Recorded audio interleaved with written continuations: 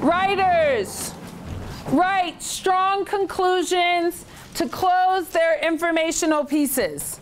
I love the way that she teaches because she's not like super strict, and she likes to have fun with her students.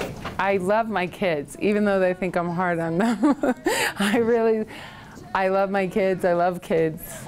This one you're still writing too, right? Yeah. Okay, because you still needed conclusion and, okay. She really teaches the class really well. She's like a good person and a good teacher, so I'd say that really influenced a lot of the students because it feels more like a home than a class. Oh.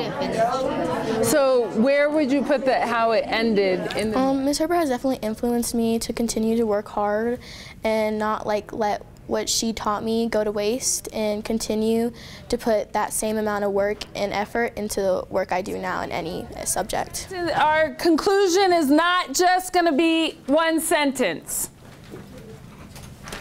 And we've written conclusions with not just informational pieces, but with our argumentative essays. She influenced me to be a better student and to be the best example I can be for 6th graders now, as well as I go into high school. I'm prepared.